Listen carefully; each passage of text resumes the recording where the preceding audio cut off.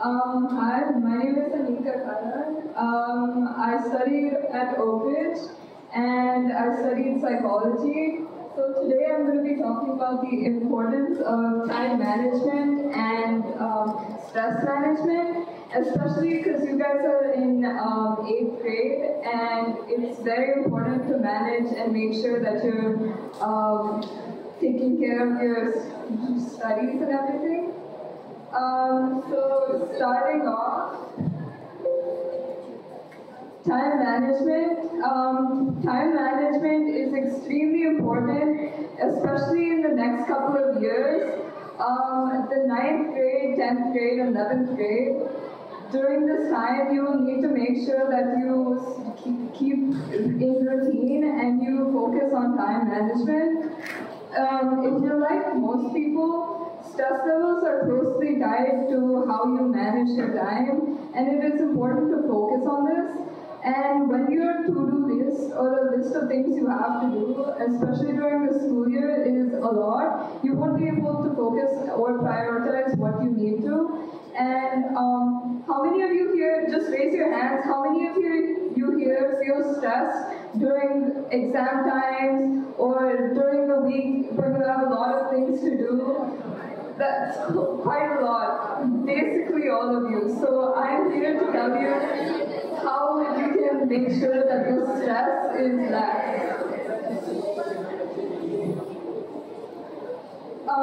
So in time management, in order to maintain your time, especially during the week or during the school year, it's important to make sure that you are able to prioritize what is important to you, and especially in the subjects that you're lacking in. So for example, if you find math hard or physics hard or maybe like even economics, spend more time on this subject and make sure that you're able to understand what you're learning. Also, when you break up the concepts and break up the chapters and then study it on a daily basis, you'll be able to do more and you'll be able to get better at the subject, which helps you to manage your time better. Along with that, when you have motivation in these subjects and when you understand these subjects, you'll be able to do better, and this will lead to less stress, especially in like the subjects you're not so great at. So a lack of motivation, this also leads to more stress, and when you're stressed, you're not able to concentrate on your subjects effectively, which is why prioritizing your time is extremely important. Like, I personally wasn't the great at math, which is why I had to give more time to math in order to get better at it. So the same way, it's important to make sure that you break up your chapters and divide your time equally.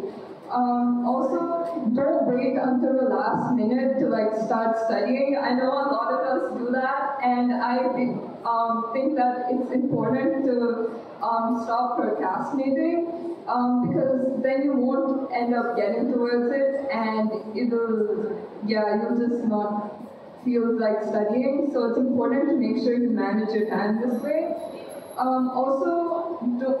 It's important to set small goals when you're studying. So when you're studying, try to make sure that you know what is important and what is due the latest. And by doing this, you'll be able to understand that what you have to do first, and this way you'll be able to divide your time.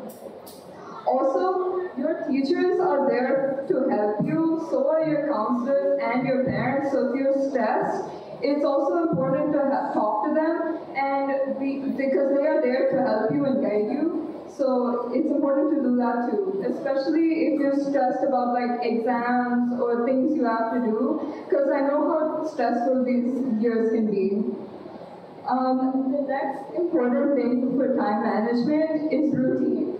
So basically, it's important to eat well, sleep well, and exercise as well.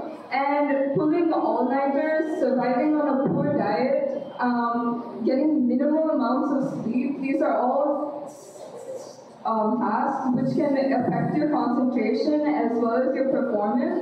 And you should try to avoid doing these as much much as possible.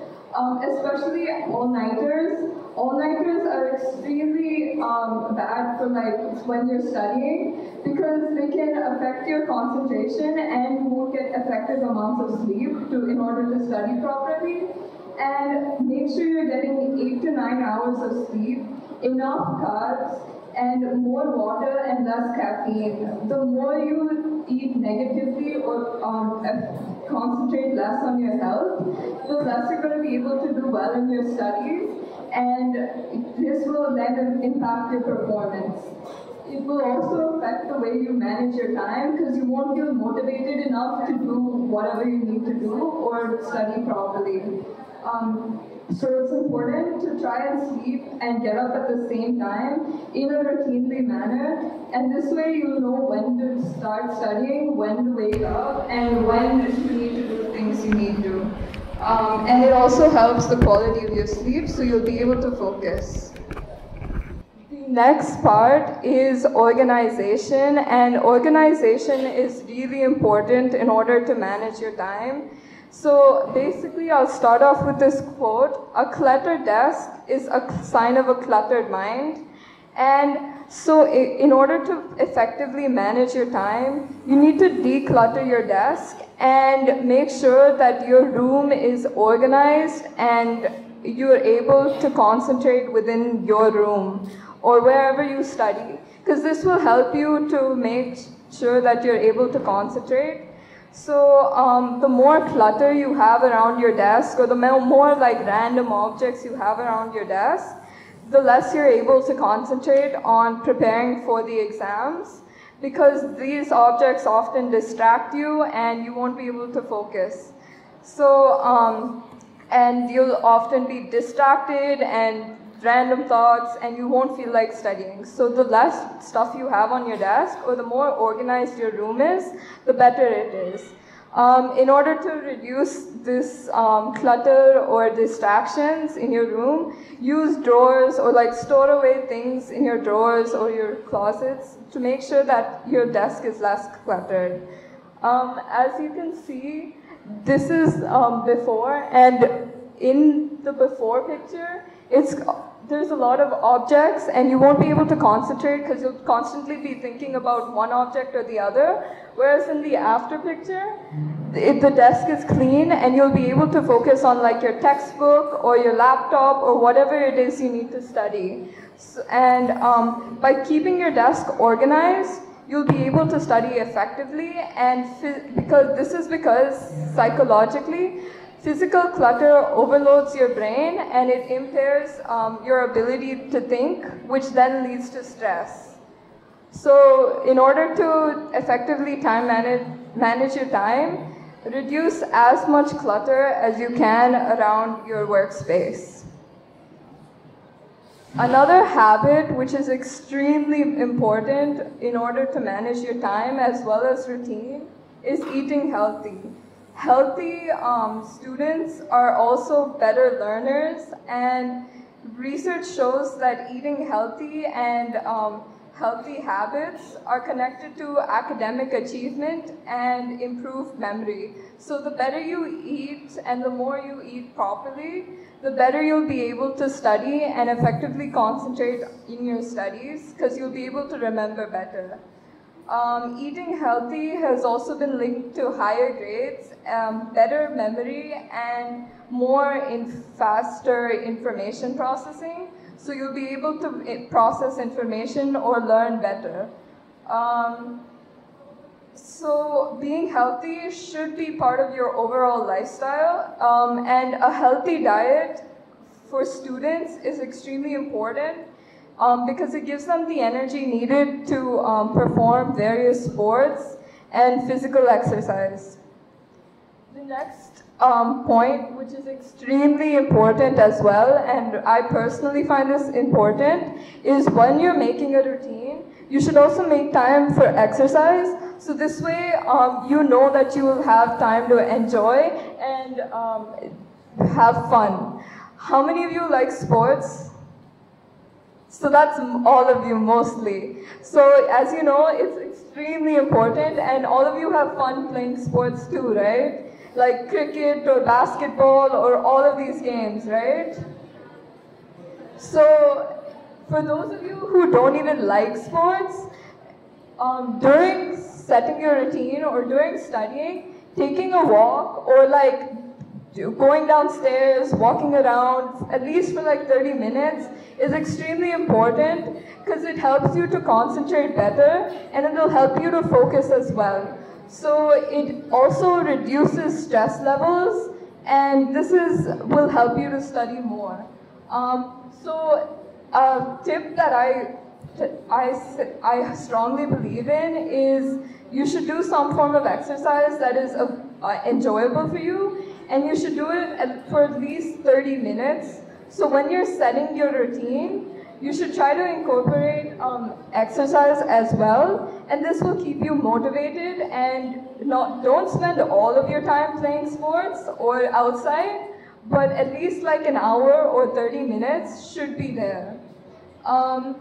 So along with this, setting small daily goals and focusing on consistency is extremely important as well. So you're able to prioritize what is important to you and what is not.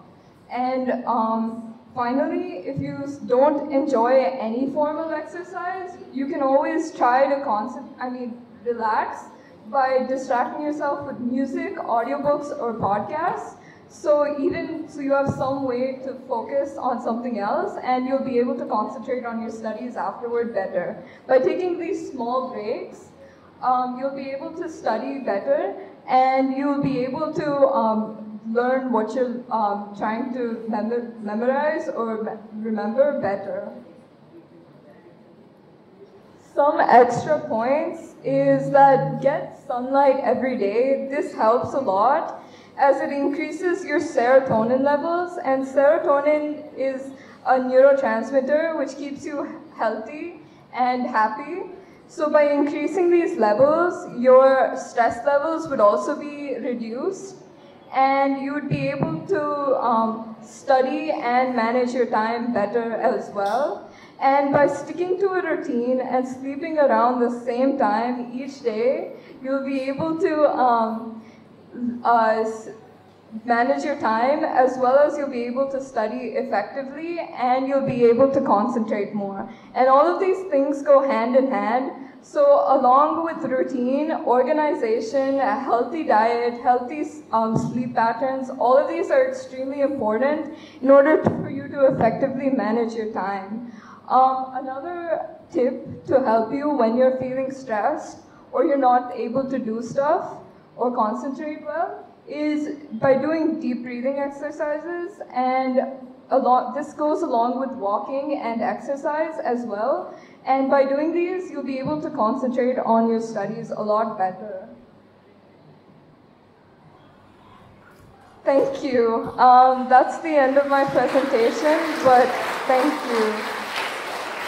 We have multiple subjects in our schooling, and sometimes we are given projects or notes and all have the same due dates, which is within 1 or 2 days.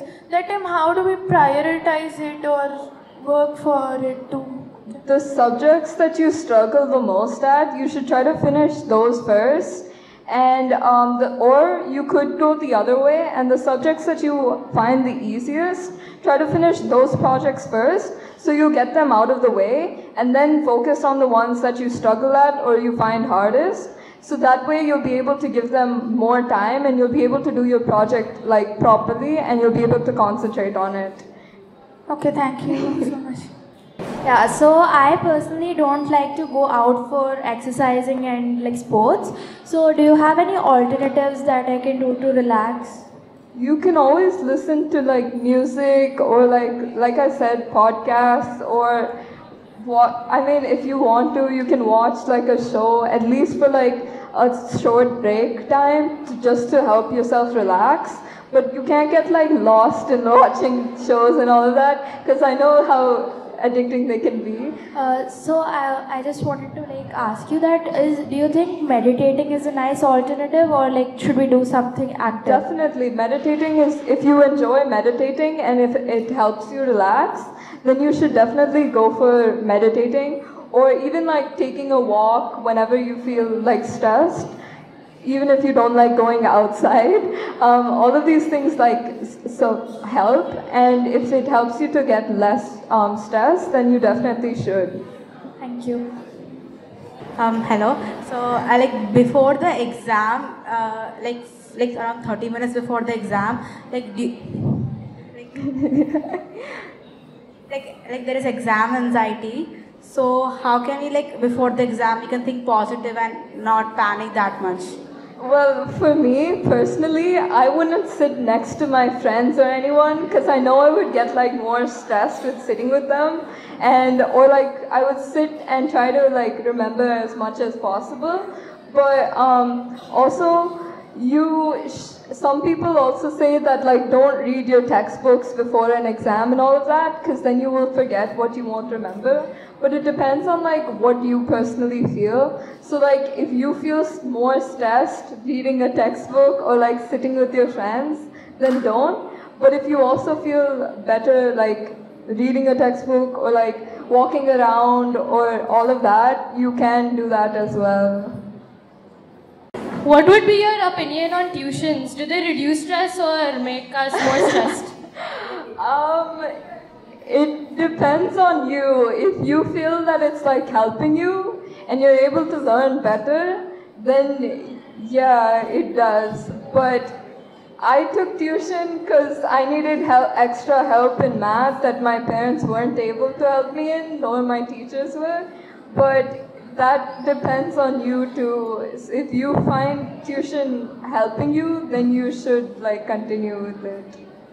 So the thing is, I do sleep, sometimes I do sleep for 8 hours, getting a sufficient sleep. Though I feel drowsy throughout the day, and you said you should not consume caffeine. But I think that's the only source that is helping me doing my homework. I drink coffee and I complete all my homeworks. Could you explain this? I mean, caffeine does increase anxiety. Caffeine also does make you more nervous and everything.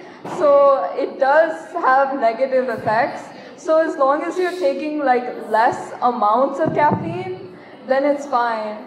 But if you're taking a lot of if you're drinking a lot of coffee during the day, that's not exactly healthy, and you should reduce on that.